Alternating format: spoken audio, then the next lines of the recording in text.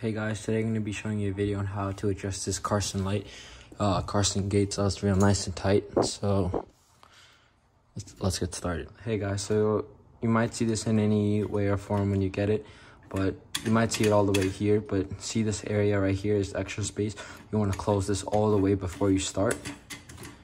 All right, now that we have it here, we can move it freely.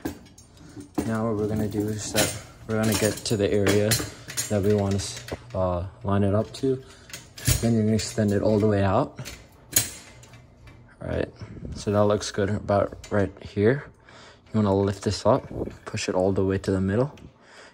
You're not going to be able to push it down here, so you might have to move it a little bit back until it fits into one of the holes. And then the last step is that you just unscrew this until it's really tight. So you want to start by making sure this stays down because it could easily come off when you're first starting to unscrew it.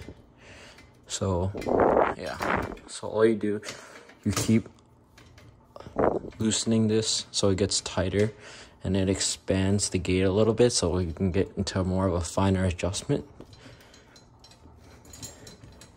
And this seems about nice, and you'll see how it's very stable and stiff. And yeah, so if you guys have any questions, please put in the link in put in the comments, and thank you.